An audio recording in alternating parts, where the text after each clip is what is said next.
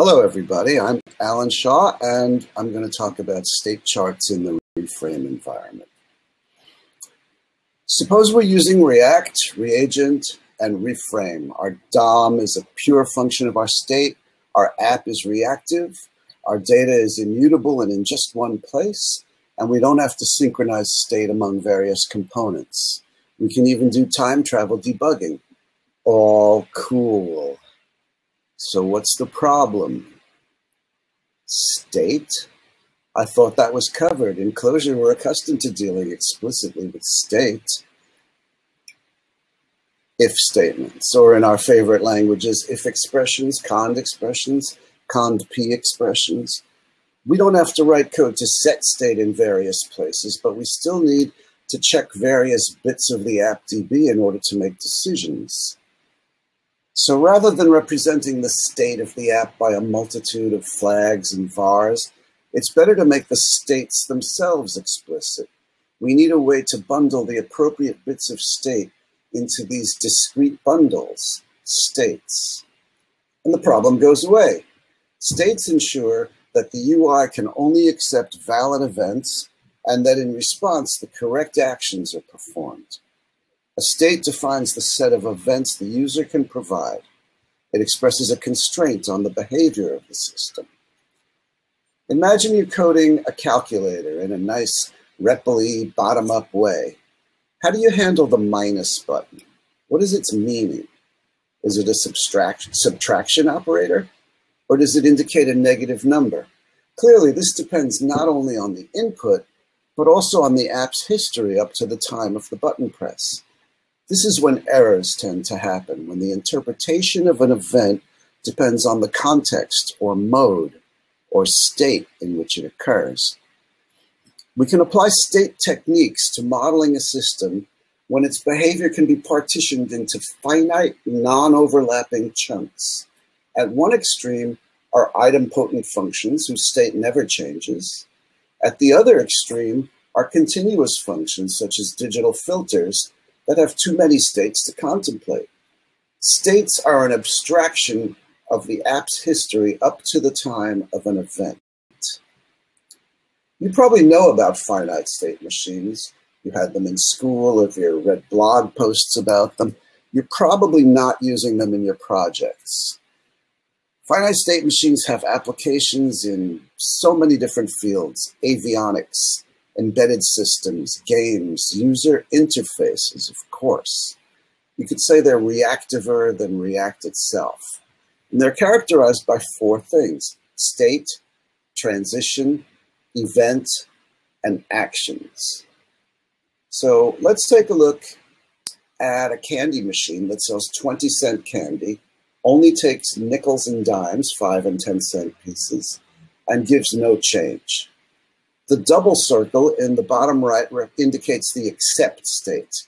This is the state in which a candy is actually dispensed. We have states, the various circles in here, events, the coins that are entered, transitions, the arrows that take us from one state to another, and actions, which are not even indicated on here, the action of dispensing the candy.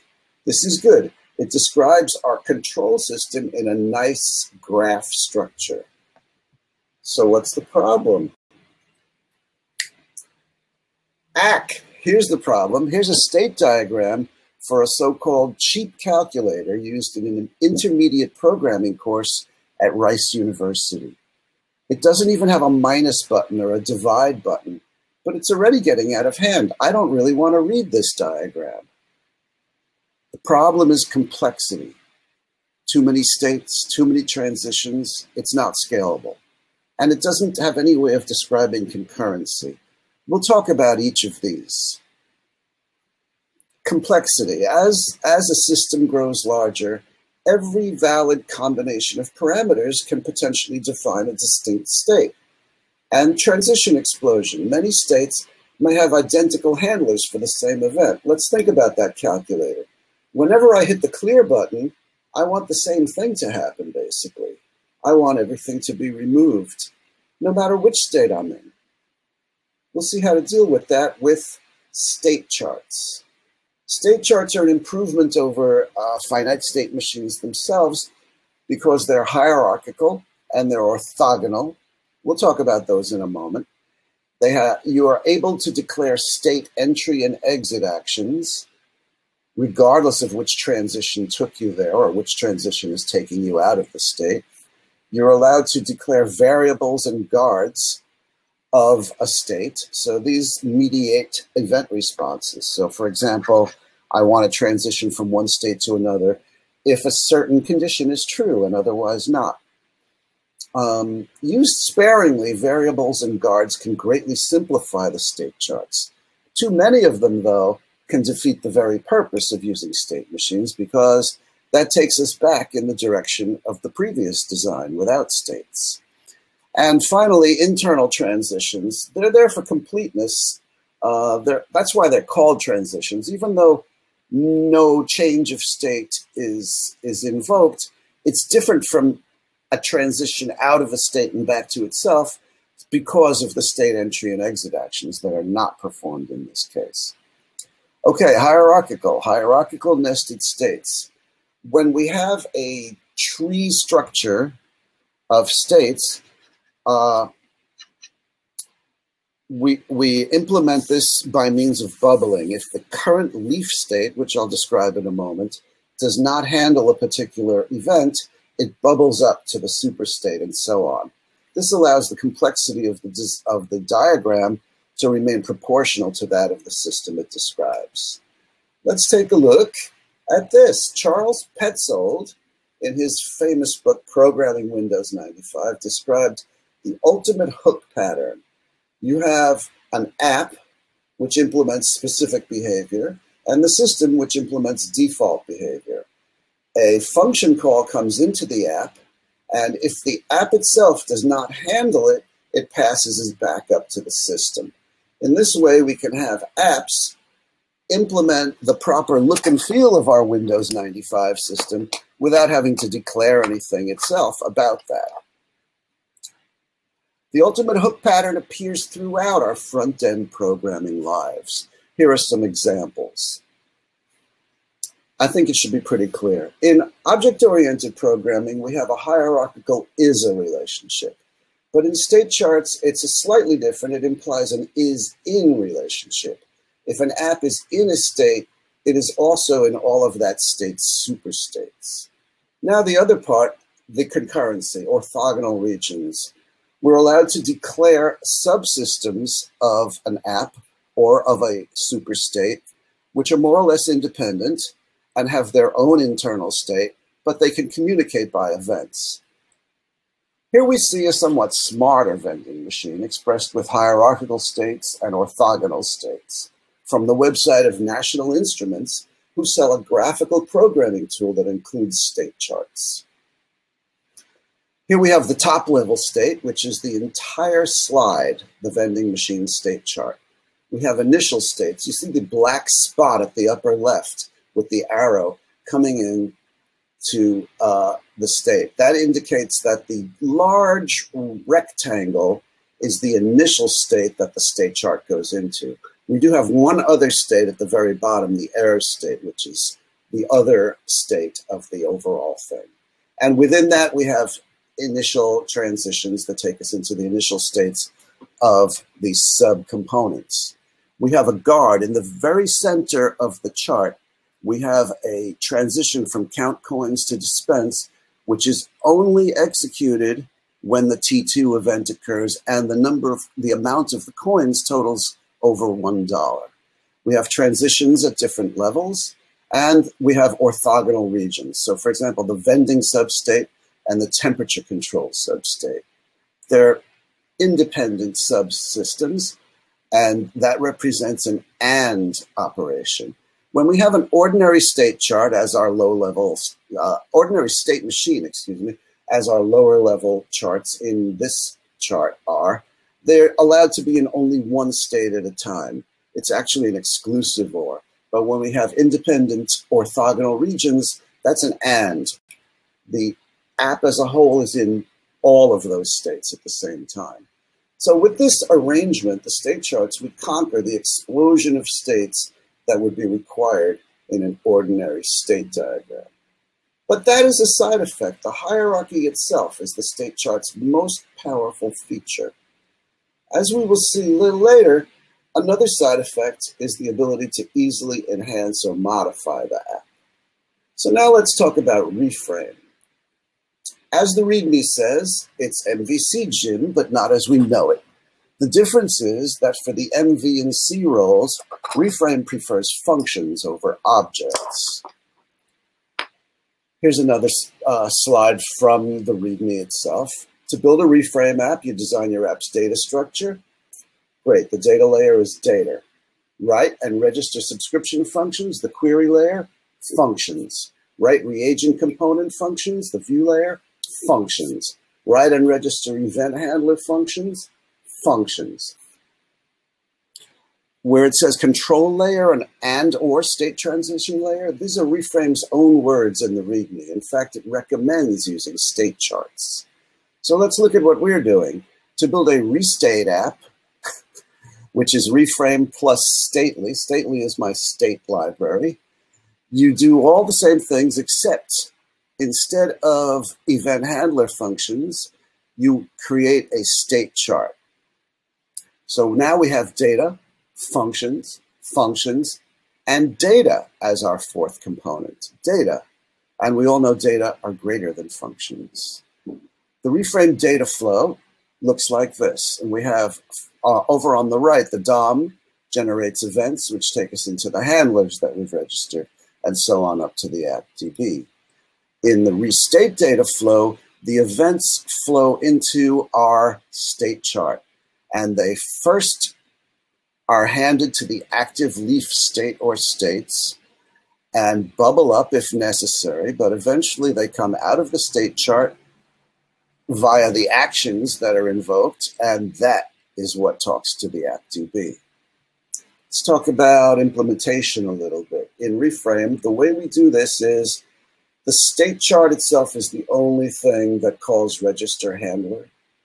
The state chart is the only thing that directly accesses the app.db. The state chart overrides dispatch to implement event bubbling. The state chart, in order to work, maintains a static tree of the states declared and a dynamic set of active states. We'll have a look at active states when we actually run our little app. Designing a state chart is a bit different from what we're used to in our REPL. We want to start at the high-level state chart. It's more of a top-down thing. So we'll take a look at that. Here's our calculator again. Think about it in terms of events, conditions, states, and actions. At this level, we're not concerned with the complexity of the actions themselves. Those are merely side effects taking place in the I/O monad. We focus on controlling when those actions are performed. If this were a multi-screen app, we'd probably use the screens as the top-level states. The calculator app has only one screen. So the next choice is often the modes of operation. So that's what we'll consider here. We want to identify the events that will cause the app to change modes. So when we first start up the app is in a state where it's looking to collect the first operand. And eventually it will move into a state where it's looking to hear what the operator is, and then the second operand. And then it will wish to be prompted for a result to take it into the state where it's displaying the result.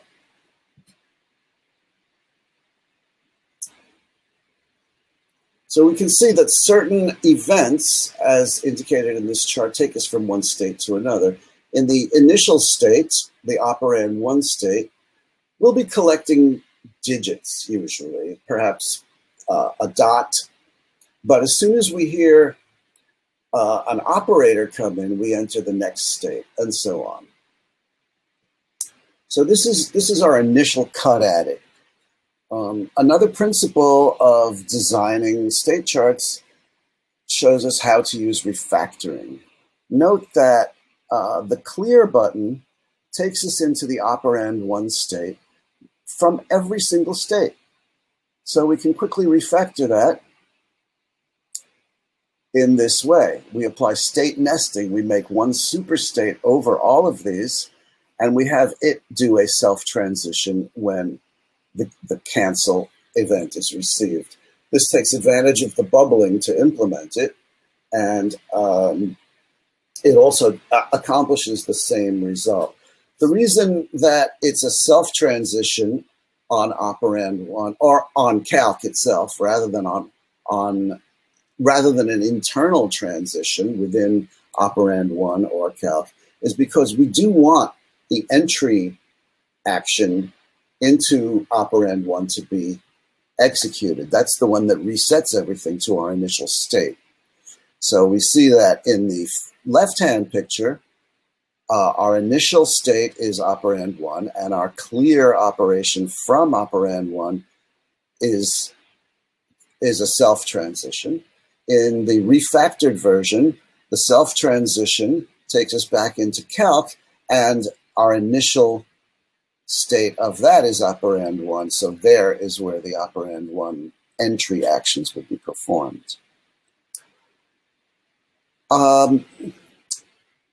The operand 1 and operand 2 states are themselves have internal structure, and we're going to look at that now. They have internal structure because they are themselves state machines. When we're doing state charts, a state machine is itself a state. So when we talk about leaf states, if the overall machine should happen to be in the operand 1 state at any one time, its leaf state is one of these internal states of the operand machine. Let's see some code, or rather some data.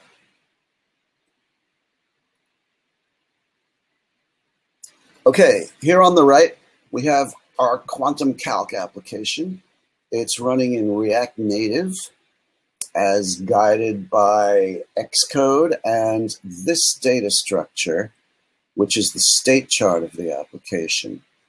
So we have our calculator. This thing at the top, unfortunately, here, until yesterday, this was a normal alert pop-up, but in the debug mode of React Native, this thing started hanging the entire application. In fact, hanging the entire iPhone simulator. And I believe I saw a timeout on an Akamai URL during that. So interestingly enough, you're being spied upon even when developing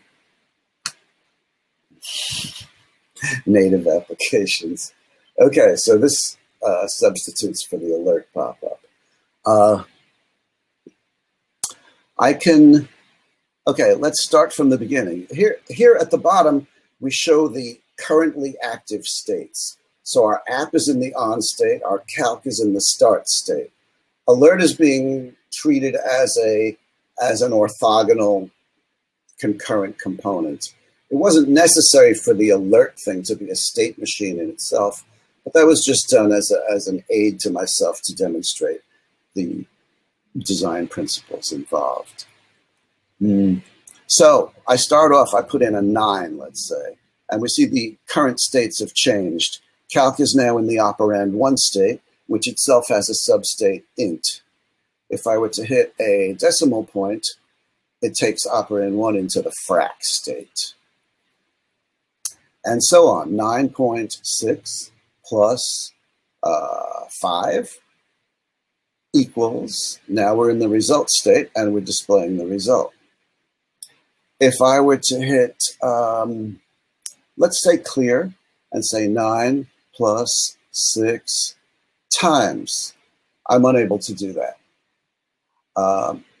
The reason is that in the state I was in, I was unable to accept another operator. So here we have the state chart. that we were looking at just before.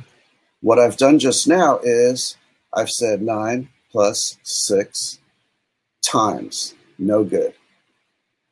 Because operand 1, the plus takes us to op entered, the 6 takes us to operand 2, and there's no transition from that for another operator. Let's see what we can do about that. What I want to implement is a slightly augmented state chart that has this pink transition in it.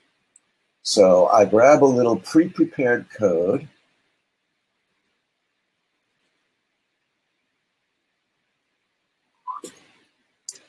that I've saved, and I insert it into my state chart right here.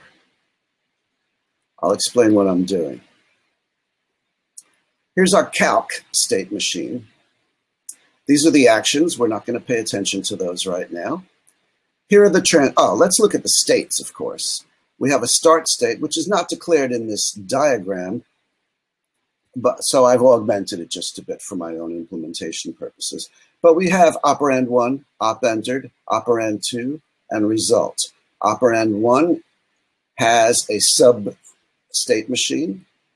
Operand 2 has a sub state machine. Those two are implemented in an identical way. Here is our operand X state machine, which conforms to the diagram I showed you earlier. And we create operand 1 and operand 2 with a simple clone method, clone function that I provide. What we had here was transitions for operator entered coming out of the operand 1 state. That's the one that takes us to op entered. Coming out of the result state, that's the one that takes us from result back to, it takes us from result back to op entered. And the one we've just added operates in the operand 2 state. The operator entered in the operand 2 state will take us back to the op entered state, the pink transition that I've added.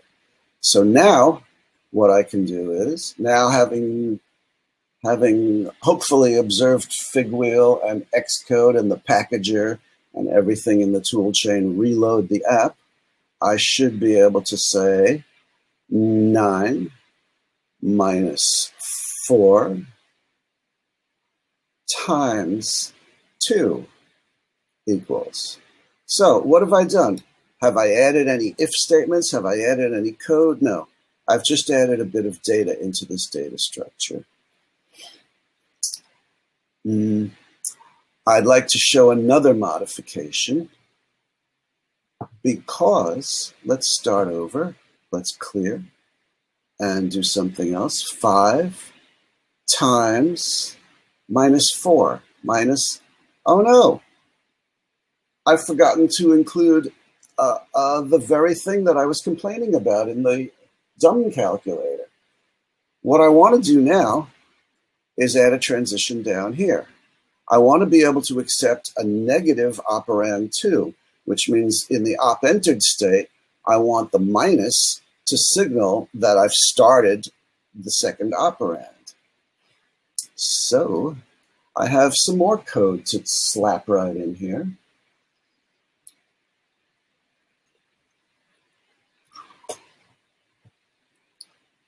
And this goes here. What does it look like? It's the same trigger, operator entered, but now I want it to operate in the op entered state.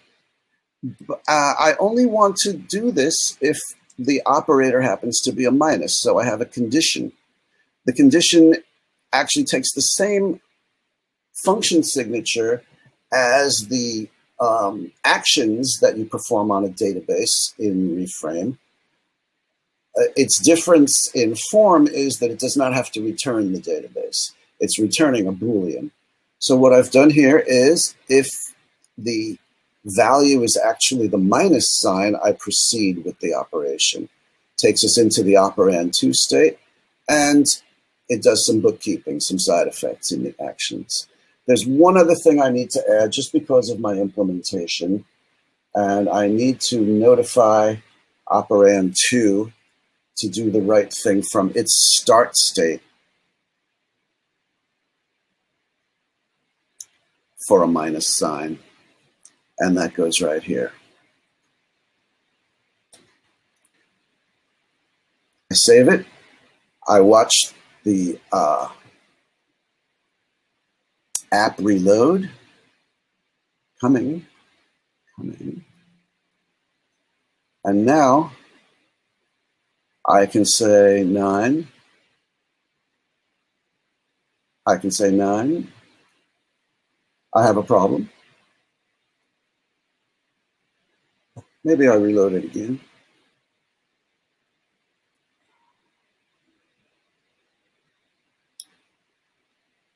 I say 9. I'm sorry, I left a comment mark in.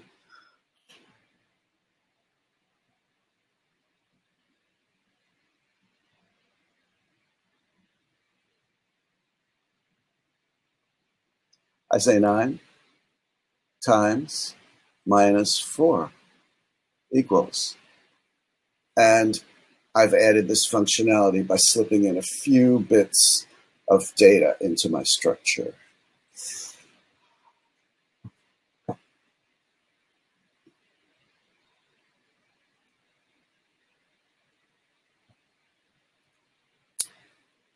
Here's the references. Leave them on screen for a moment. And the final slide. I'd like to thank Slide Rule Software, who supported some of this work. They make an awesome calendar app and planning app for iOS. And the repo for my code is GitHub node name Stately. Thanks a lot. Are there any questions?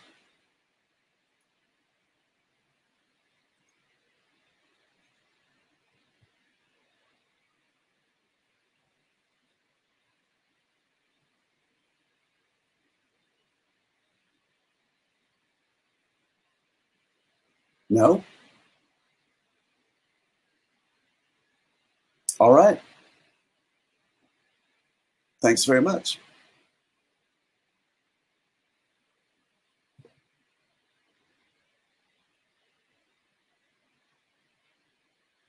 Oh, there is a question. Have you thought about animating the state machines? I would love to animate the state machines. That's a wonderful idea. I've tried to animate some other algorithms, and I think with ClojureScript and with React, it should be a lot of fun to do that.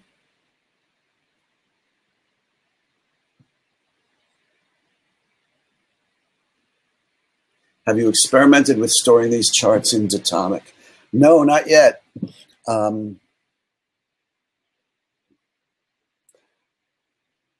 Is there a way to generate these at higher levels of abstraction? I'm not sure what you mean by that.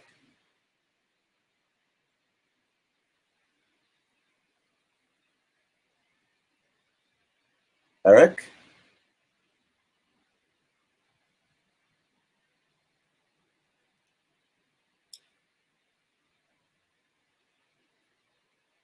It's very wordy. Oh, yes.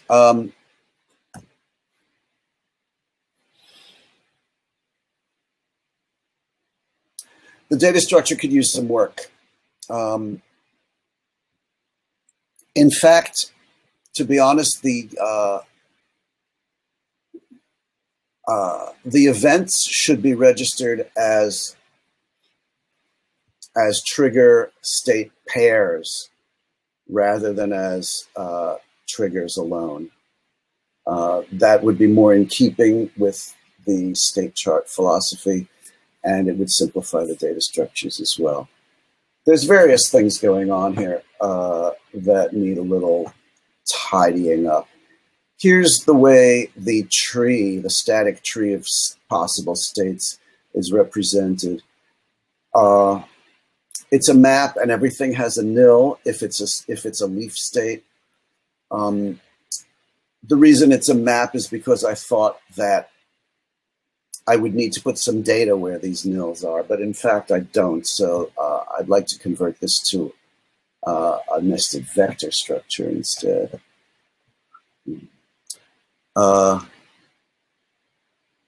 I know, Eric says, I know there's a sense of inclusion of superstates, but there could be other types of relationships.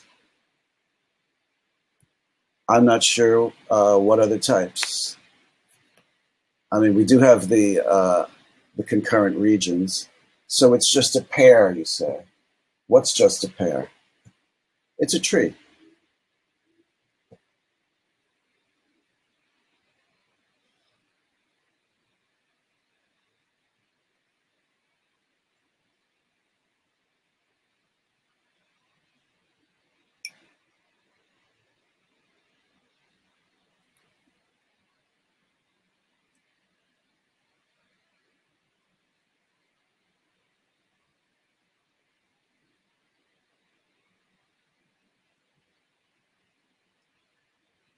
Well, I'll hang out for the remainder of the time if any more questions come up.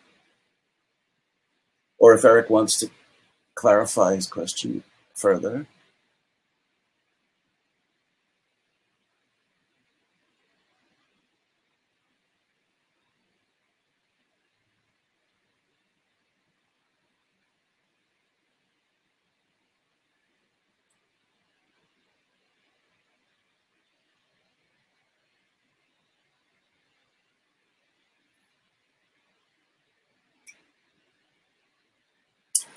Oh, Eric says you said something was just a pair, but I missed what that was. When executing the state chart, the proper thing to do is to look up to see if a transition is registered for a pair representing the trigger that was provided and the current state. The way this data structure is organized at the moment, the key is just the trigger, and then we have to go down through the start state of the various branches to see what's legal at this point.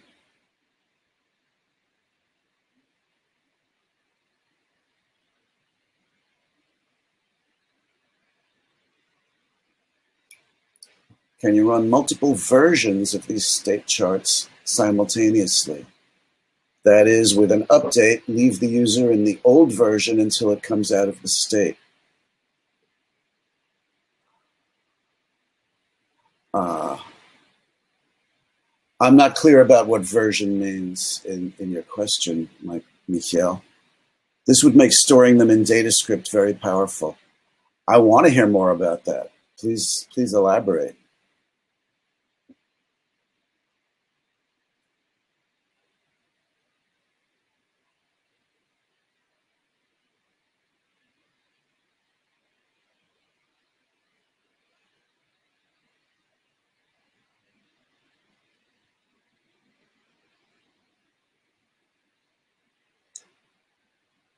Updating only leaves of the state chart, he means. I'm still not too clear what the question's about.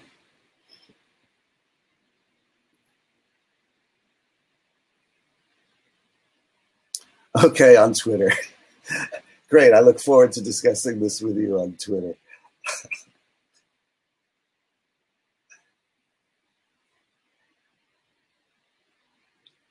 We've got about 2 minutes left. No, I'm sorry. We've got about 5 or 6 minutes left.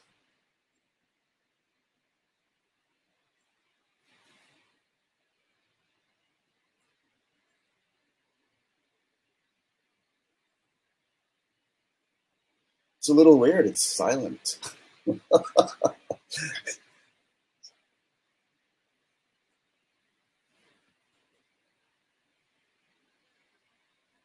Jeff Romaine comments, there used to be a real-time tool that included animated hierarchical state machines, perhaps iLogix.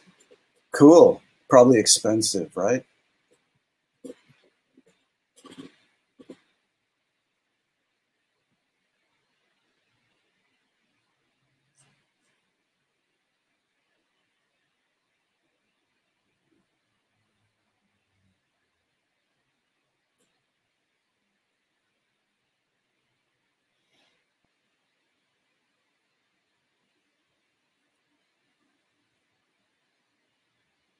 Should I play some music?